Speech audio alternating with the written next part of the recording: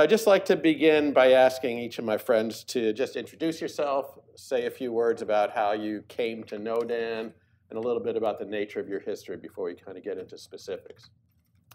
I'm Jean Johnson. I worked at Public Agenda from 1980 until I still work for Public Agenda part of the time, so many, many, many years. And I joined Public Agenda. I was hired by John Immerwahr and some other people at Public Agenda. And you sent me up to see Dan. And Dan, being a wonderful person who just is not a bureaucratic thinker, offered me the job while I was sitting there. And being in my younger days, I was so excited. I accepted the job while I was sitting there. So that's how we met. So I'm John Immerwahr, and I'm Emeritus Professor of Philosophy at Villanova University. And I was kind of a philosophy professor looking for something to do in New York for, I thought it would be a semester. I didn't realize it would be the rest of my life. And kind of got involved with Public Agenda for a semester, a year, back and forth. And I'll tell a little bit about how these two got involved maybe a bit later, and created so many lifelong experiences and friends. It's so great to be here. Great, thanks. I'm John Doble. I'm Senior Associate now with the Kettering Foundation. Over the years, I worked with Dan in many capacities. First was I joined Yankelovich, Skelly, and White in 1977. YSW was, at that time, along with Gallup and Harris, one of the world's premier public opinion research organizations. Then I joined Public Agenda when I was hired by Jean Johnson and John Immerwahr. I was there for 13 years. Later, I formed my own consulting group where I worked with Public Agenda and the Kettering Foundation, National Issues Forums, and with Dan on a couple of projects, including one in 2004 where Dan and I worked for John Kerry. Then after 11 years, I rejoined Public Agenda, and now I'm a senior associate at Kettering. Where I work, yeah, Right. I'll just finish. Oh, sorry. Just You hesitated for a second. ever so quickly. Yeah, I was going to cut it. Will Go. Well, I worked with Kettering nearly my entire career because, as David said, there was a unique bond of friendship and mutual respect and intellectual kinship between the Kettering Foundation and Public Agenda. Right. David Matthews and Dan. So Yankelovich, Skelly, White, Public Agenda, Kettering, all sort of represented here in terms of major involvements for Dan. Now, with that, I'm gonna suggest we're all reasonably bright people. We probably think we're reasonably bright people up on the stage, but at some point, I know we all realize that Dan.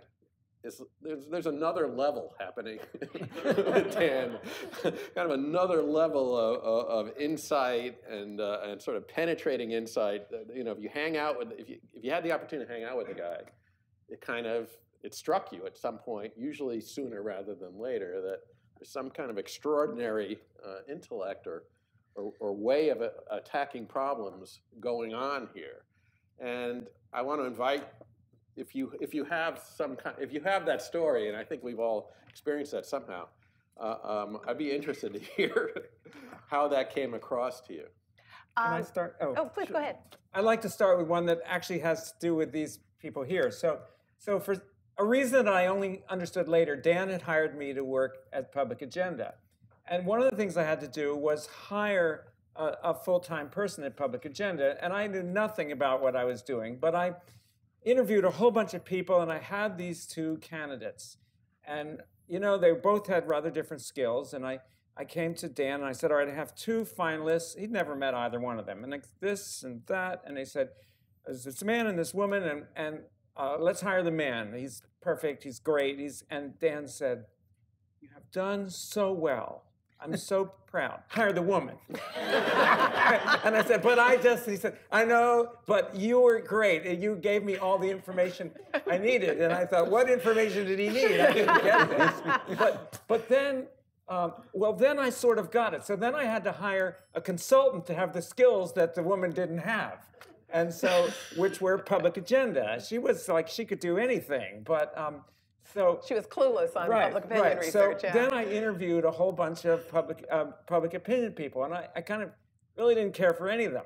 And then I talked to one of Dan's colleagues at Yankelovich, Skelly, and White, and I said, I can't find anybody. He said, I can't think of a thing. I've told you all my people. And he said, but there is a guy, he's brilliant public opinion, but he really didn't like working for the firm here. He dropped out. He's writing a novel.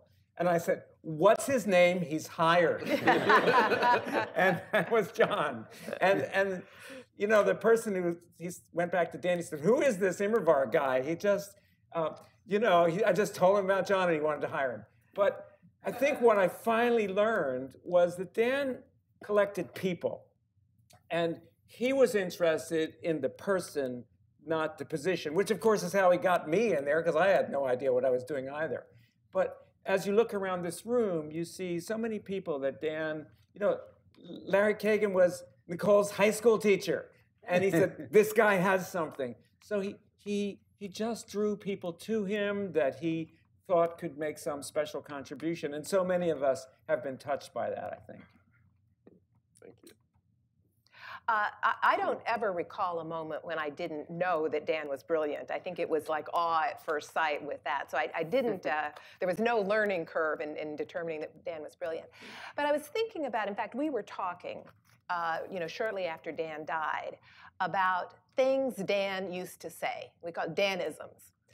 And there are two of them, and I think they just say a lot about his thinking about the American public and the democracy. So one of the things he used to say is, you can never go wrong underestimating what people know.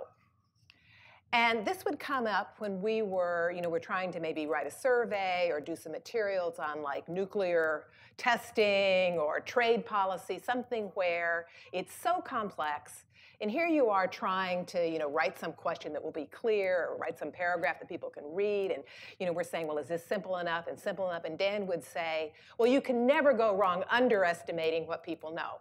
Because he knew, he was very savvy. He knew that a lot of people aren't watching the news. They forgot their high school civics lessons. They aren't watching PBS. And he thought that people needed context, they needed lay of the land, but he really fought against this idea that our job was to make people mini experts. He said, you're not going to make them mini experts. What he really valued was people's pragmatisms, and he wanted to hear about their daily lives, their lived experience. He thought this is what they bring to the table. This is why we need to understand and talk to the American public. And he used to say that you can get a much better idea of whether a policy will succeed or fail by asking typical Americans about it, how it's going to impact their lives, whether it's going to work for them, than by going to think tank experts, with their trends and their charts on the wall. And he was very, very respectful of the knowledge and the experience that Americans bring to the table. So the other phrase that he used to say was, it's important what people give lip service to. And this would be, we'd be doing a survey or writing something about, freedom of expression or poverty or homelessness, where people will, they'll agree, oh, yes, we want to do something about homelessness. And then you ask about the homeless shelter in your neighborhood, and it's, well, no, no, no. And so probably me, I would be sitting around saying, well, people are just giving lip service to it. And Dan, I think if you know Dan, you know how sometimes when he's really trying to make a point, his voice would go up just a tad. And he would say, it's important what people give lip service to. And, I think what he meant by that was he had enormous respect for public values and their role in our democracy. And he, believed that, all of us have our aspirations and we don't quite live up to them. At one point, I think some of you know he developed the learning curve, and there were 7 stages of how people cope with an issue. And there's, you learn about it, and you wrestle with the choices, and you try to, fight your ambivalences, and work out the tensions, and all these things. But 6 and 7, 6 was when you had an idea of where you wanted to go. You had an ideal, 6 was. And then 7 was when you actually do it. And so we all have aspirations that we don't quite live up to, but Dan thought those were very important. And one rule he used to say a lot, he said that any policy which does not match the values of the American people and is not pragmatic and work in their daily lives is doomed to fail. Doesn't matter how good an idea is, has to have those two criteria. So this was very much, a part of his thinking. And I just think his respect for Americans. Now you hear people want to message the American public or divvy it up, into segments so you can get your policy in there. Dan wanted us to listen to people. And I just think that I hope we can continue to say that for him, because that was his message. Okay, I'll go next. I have a couple of stories. They're not personal stories. They're stories about Dan's thinking. And the first occurred when I was at YSW, Yankelovich, Skelly and White, where I saw the development of one of Dan's signature insights about the evolution of public opinion. At YSW, Dan came up with something he called at the time the mushiness index. Greg Martyr, my friend Greg Martyr, who's here and worked with me at YSW, he was one of the researchers who worked with Dan on this. Now, as we all know, Dan could really turn a phrase, but the mushiness index was not one of his best, to say the very least. It was a series, I believe, of 5 questions, and it was designed to test whether public opinion about an issue was fixed and solid, or if it was likely to change as people learn more and have time and opportunity to deliberate about it. The mushiness index, of course, was the beginning of what Dan would later describe as the difference between mass opinion, people's initial top-of-the-head thinking, and public judgment. They're more considered worked-through views after they had time and opportunity to deliberate about an issue and its ramifications. This distinction between mass opinion and public judgment has been central not only to Public Agenda, but to the work of the Kettering Foundation, the National Issues Forums, the Harwood Institute, the FDR Group, Steve and Ann are sitting over there, the National Coalition for Dialogue and Deliberation, Everyday Democracy in Hartford, Connecticut, my friend Bob Shapiro at Columbia University, who's out here somewhere, and who's on the Public Agenda Board of Directors, Jim Fishkin and the Center for Deliberative Democracy at Stanford University, Yankelovich West, Viewpoint Learning, another organization that Dan founded, as well as to the work of countless scholars and researchers across the country, around the world. That's how that started. Now, and I have another story, but do you want me to tell that one too? You can save that one. I'll save that one. Yeah, but you'll get your chance. Okay. Good. So the thing that was so amazing about Dan is how he could tell a story. I don't mean a story about something happening, how he could create a narrative. So one time I asked him, I said, it was kind of naive. I said, how did you get to be like such a famous public opinion guy? And earn all that money at it. Right, yeah. And I said, was it your brilliance in statistics? And, Dan was never very impressed with all that sophisticated analysis. He would say, you do the sophisticated analysis when you don't have a result. And he said, my success was I could tell the clients, I could make the data sing to those clients. Somebody later told me, he said, a public agenda report, he said, always reads like a Greek tragedy. There's clashing forces of good and evil. And so, he was amazing. So the first time I saw this, we were working one of the very first public agenda studies, the freedom of expression studies. And we did this whole survey, and we interviewed 1 million people. And we went and we had kind of a public opinion report. And we went in to show it to Dan, and he said, he said, that's not what your report is about. And he said, it's really about these two concepts of freedom of expression clashing. One is the leader, and I guess it was that.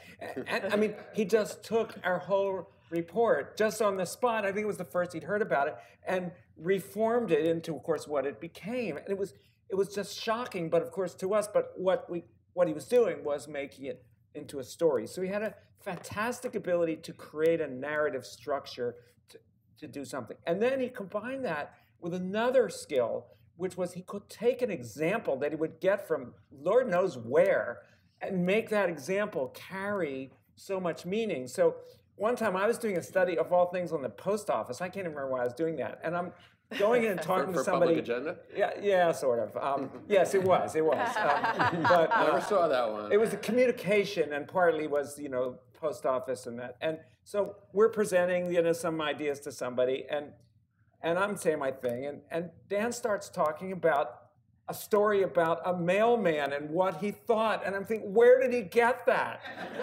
And months later, I found it was some interviews he did for Larry, where he talked to somebody who was a postman, and then just was able to integrate that and used it so beautifully to illustrate his idea. So it was that idea of he could think in the stratosphere and pull huge things together and then illustrate it with such a concrete human experience. It's just mind-boggling. Yeah.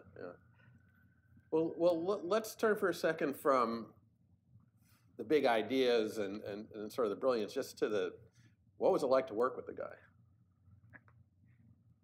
Because it was gratifying but challenging in various ways as well, right? I think one of the things that I remember is that, Dan did have this incredible ability he was just so incisive. Things became clear. He would tell you these stories that were just so clear. But he was not easily satisfied with his own work.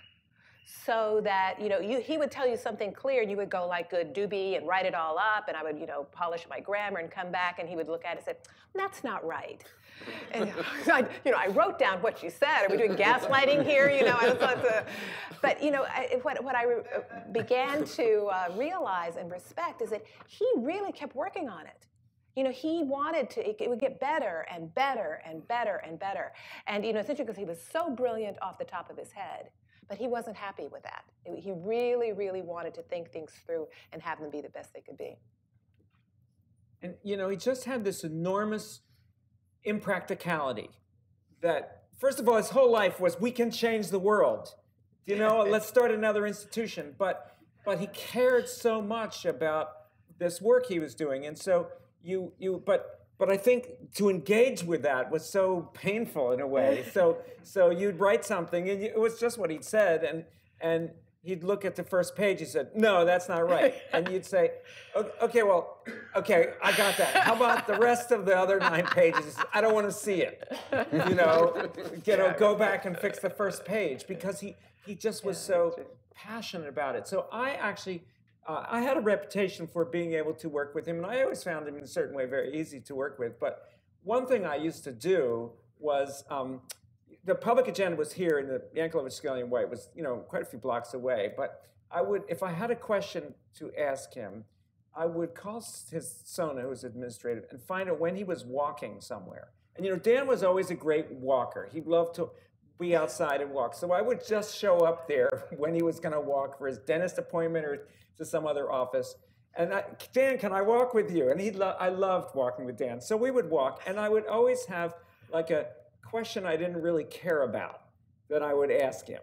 And if he was kind of running with it, I'd say okay. But then you could tell if he was preoccupied with something else, and then I'd save my other question for another walk. But you just had to know.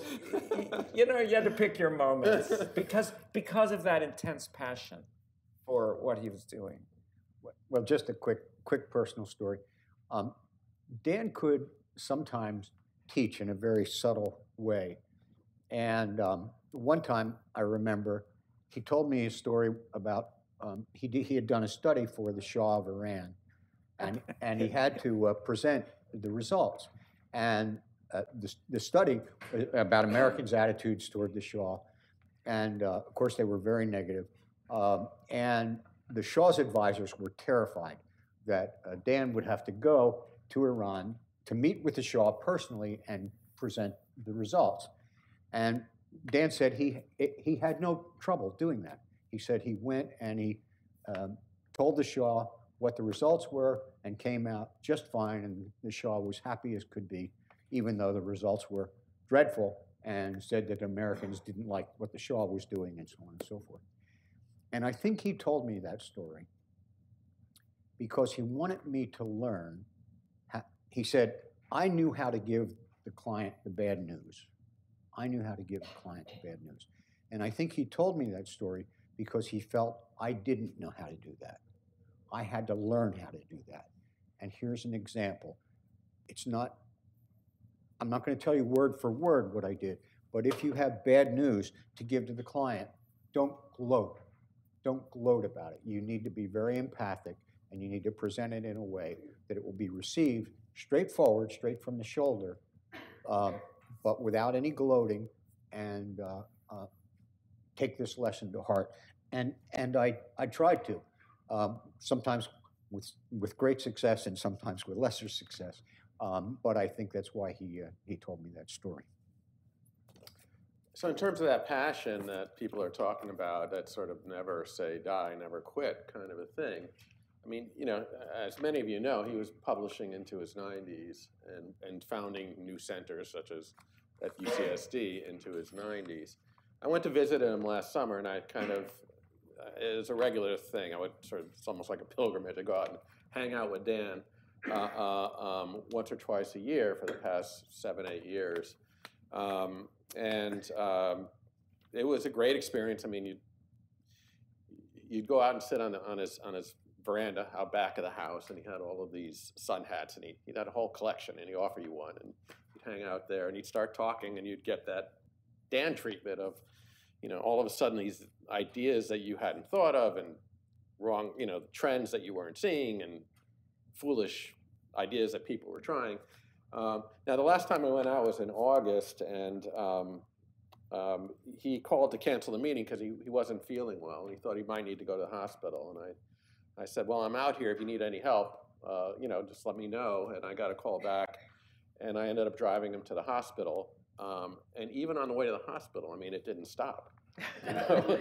He had this whole idea about community colleges, and you know, he was very concerned about the danger to democracy of diminishing opportunity in the country, and the loss of the middle class, and the loss of the opportunity to get ahead, for ordinary people to get ahead in their lives. And he thought, that's a much bigger problem than inequality per se. The fact that people are stagnating and not feeling the sense of being able to move ahead, and their kids are going to do well. But that's dangerous. And he had this whole notion about community colleges that he was just, you know, I'm driving him to the hospital, he's talking my ear off. And that was the last time I saw him. But again, it's that sort of, you know, just churning with ideas and solutions as long as he could. We used to say, no more new ideas, Dan. We're still working on the last 5. You know, it's going to go. So, you know, given the state of democracy today, I just want to hear if there's any reflections before we stop about, you know, what do we take from Dan that's most necessary for what's going on in today's America and today's world? What strikes you? You know, one of the things I just wanted to comment on, and I'll connect it to your question at the end, but I was just always so admiring of the way that Dan had these wonderful friendships in his life. You know, we all do. These are some of my friends here. We get together, we have dinner, we reminisce, we talk about books we've read, we have a great, great time. Dan did all of that. And then he did, you know, something more. So like he goes to Boston Latin School at Harvard with Arthur White, and they found Yankelovich, Skelly, and White.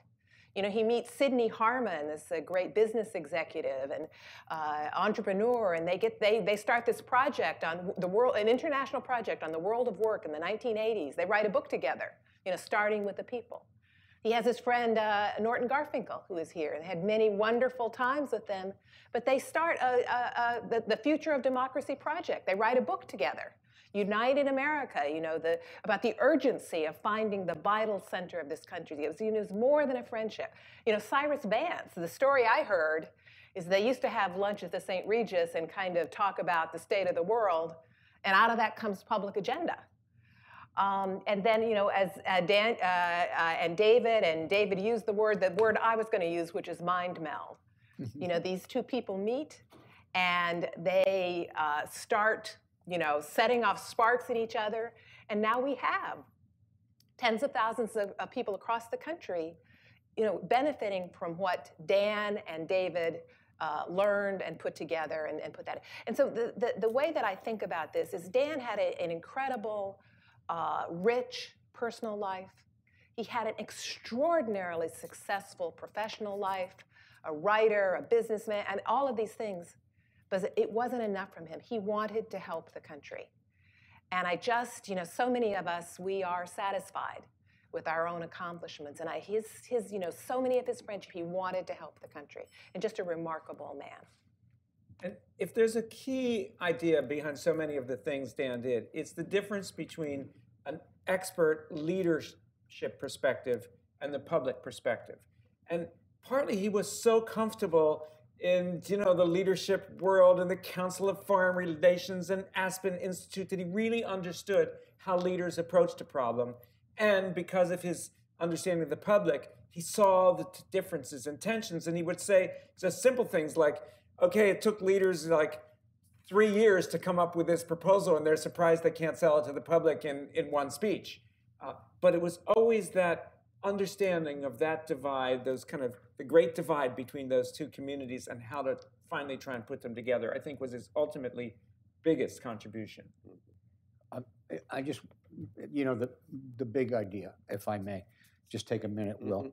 The first big project, as Jim Immer and Gene said, was the public agenda study on freedom of expression. And it was a huge study. We interviewed 50 experts, I think Bill Moyers and Floyd Abrams. We did focus groups. We did a national survey. But from the outset of the project, Dan said he wanted choices in the final report. Well, when it was finished, Dan of course, changed it and made it so much better. But I thought we had a great study. I thought it was world-class with terrific findings. And my background is research, and I was thrilled by what we'd come up with, and I was convinced Dan would too. But we worked on the final report, and I had a problem. I had no idea what Dan was talking about when he said he wanted choices. I did not have a clue. And I said to Gene and Emmer, I said, he wants choices in the report? What in the heck is he talking about? We have great findings here. He's going to be thrilled. But Gene and Emmer were wiser than I. They said, look, the first thing Dan's going to do when we give him a draft of the report is he's going to open it up and see if there are choices in it. And if there aren't choices, he's going to ignore the whole study. But if he sees the choices, then he'll engage. So we gave him a draft of the final report, and sure enough, first thing Dan did was he opened it up and he looked for choices. Now the choices we came up with, this was about 1980, they were pretty half-baked because neither Gene nor Emmer had a very clear idea of what Dan meant either. But that didn't matter to Dan. Once he saw we had choices, however imperfect they were, however flawed, however half-baked, then he was able to zero in on the findings, give them his full attention, and with a whole lot of fine-tuning that were typical of Dan, embrace them. And those two stories, the one I told earlier and this one, pretty much sum up my experience working with Dan. It was like playing chess with a grandmaster. He had a vision, he had concepts that he hadn't fully developed, and he expected the people working with him to help him flesh out his thinking. Sometimes I got what he was driving at pretty quickly, and sometimes it took me a year or two, and I'd say to myself, now I understand what he means. Now I get it. In hindsight, of course, it's clear that Dan's thinking was evolving over the years. Indeed, as Will points out, his thinking never stopped evolving. But as time went on, the concept of choice work has been central to both public agenda, also the work of the Kettering Foundation, National Issues Forums, and the work of many other organizations in this country and around the world. Okay, well, thank you. Thanks to the panel. Good job. Good job. To Dan. So Dan. To Dan.